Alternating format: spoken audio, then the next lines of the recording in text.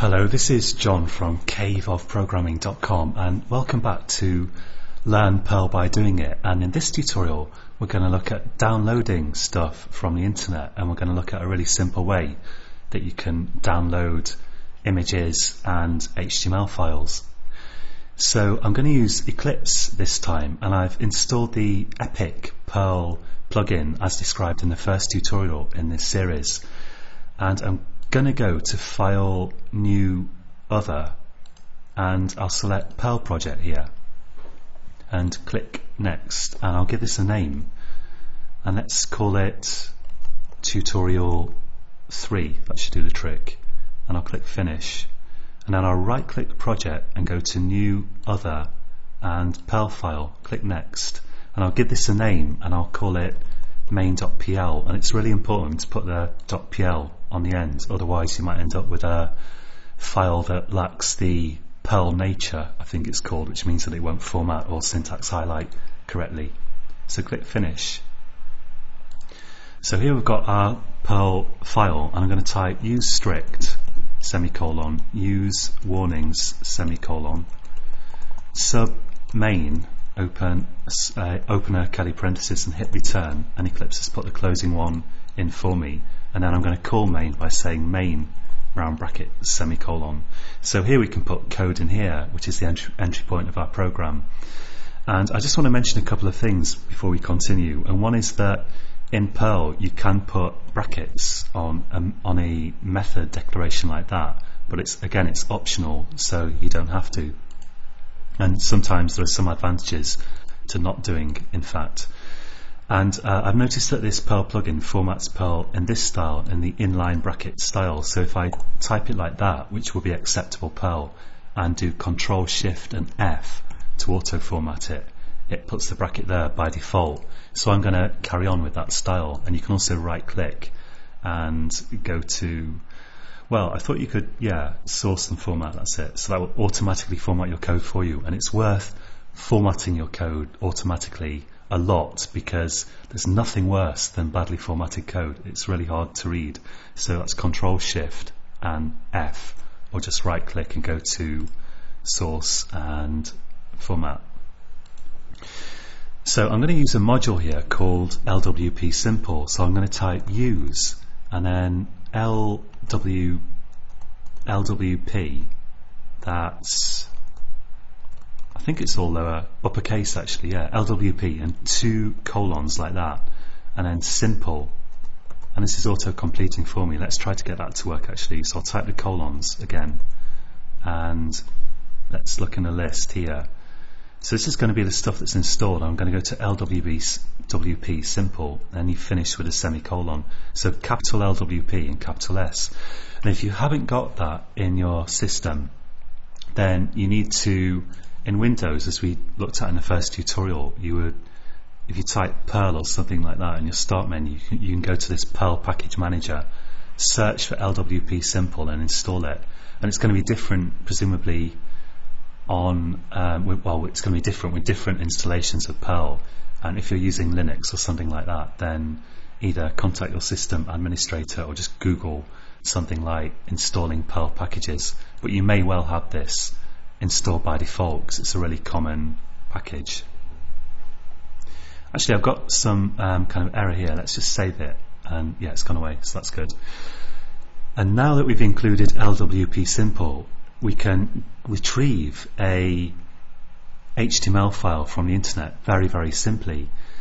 So I can type get, that's lowercase, this is a subroutine, get, and open a bracket, and in here I can type the URL of an HTML file that I want to retrieve. So you may know that the internet basically consists of HTML, which is a language that tells what content web pages should actually have. And here we're just going to get initially the text of an HTML page. So I'll type a URL in here. I'll type http://www.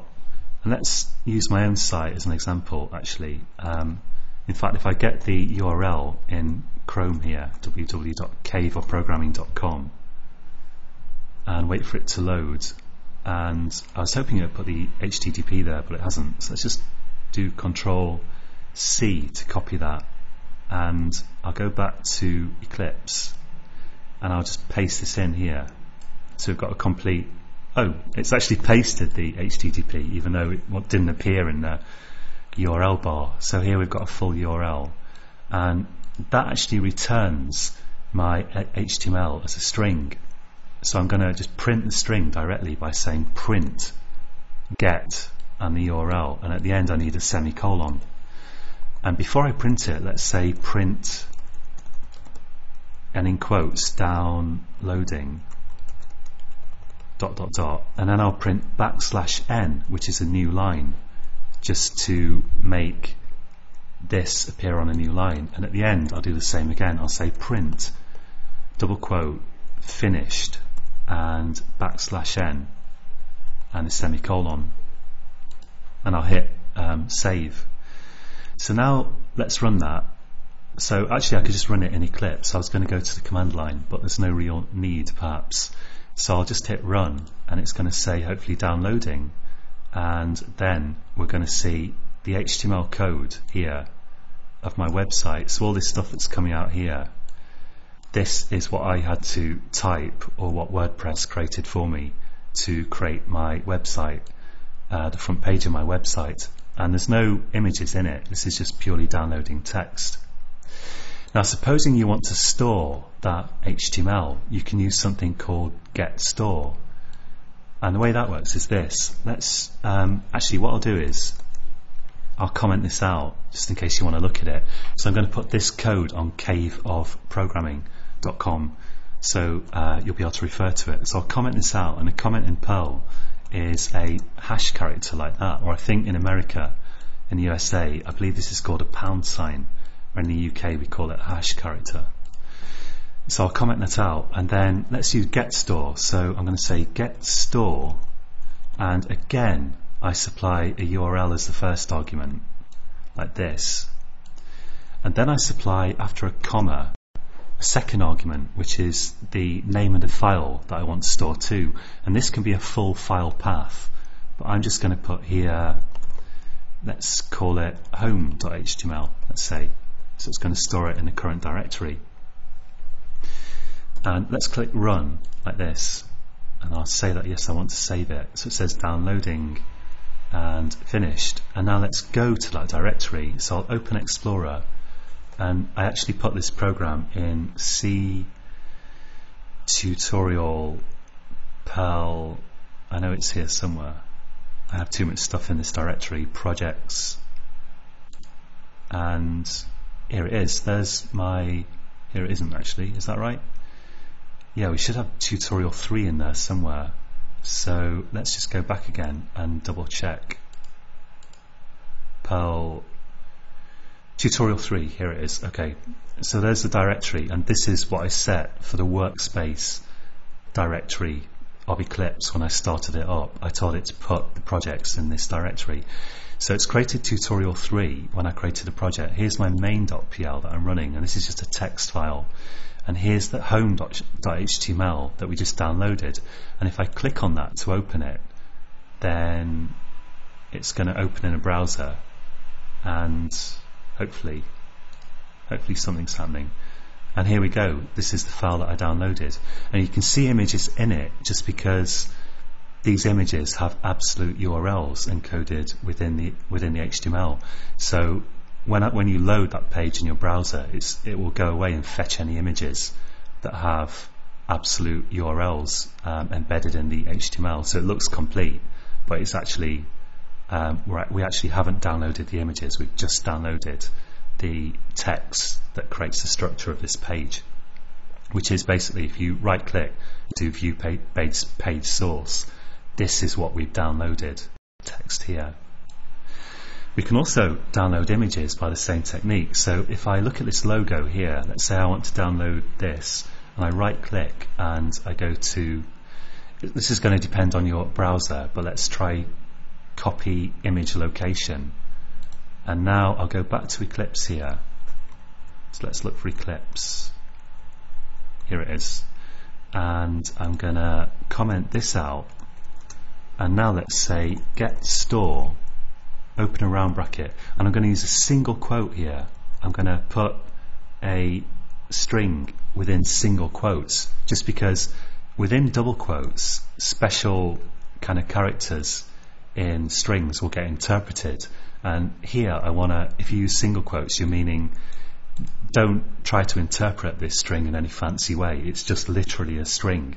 So I want to say that no matter what weird characters there are in the stuff that I'm about to paste in, I want Perl to interpret it literally as a string. So I use single quotes, and I do Control V, although I think this would work with double quotes anyway, and comma, and now again I'm going to say logo.png, and that's the name of the file that I want to store.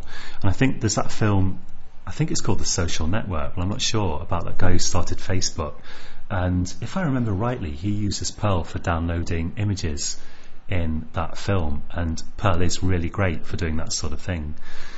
So let's try this, and I'm going to run this, and it says downloading and finished, and it's pretty quick. And now I go to let's go to that directory, and if this doesn't work, it may be that you're using a proxy or something, and it might get a little more complicated, but usually, especially if you're working at home and there's no complicated internet setup in your way, usually this will work. So I'll go to that directory again, and here's the logo, and let's double click it, and there's the logo that I just downloaded. I think it's worth mentioning one last thing in this tutorial, which is that this actually returns a return code. So I can say, and now I'm going to say my dollar, where's the dollar on this Hungarian keyboard I'm using? There's a question. My dollar, I meant to have a space, so my space dollar code equals. And now what this is this is a variable which could hold any single value. It could be a string or a number or anything, and my we're forced to use to say this is the first occurrence of this variable, and we're forced to use my or something like it if we put use strict at the top of the file. And that's a really good thing to do, because if you're not forced to declare the first use of a variable, if you then misspell it later on, then you might not notice and you'll have terrible problems. So you put use strict in, declare all your variables with my, and remember that single value variables have to start with a dollar. So say my dollar code equals get store, and then we can use an if statement, and we can say if dollar code equals, so we're using equals to test if it's equal to something, 200, and 200 is the success code for when you're downloading HTML. And we can say print success \n. Conversely, if it doesn't work, we can say else and print failed, let's say \n. And so now we know whether this get store is going to succeed or not. Let's try that, let's run it, and it's going to say success. But if I change this to a file that doesn't exist by putting a random character on the end and then run it, then it's going to tell me, hopefully, failed, so we know that we didn't download it successfully. That's enough for this tutorial. I hope that's given you a taste of how easy it is to get stuff done in Perl. And as I said, if this doesn't work, you may have problems with a proxy. And do let me know, john@caveofprogramming.com, and maybe we'll look at that in a future tutorial. But that's it for this time, and until next time, happy coding.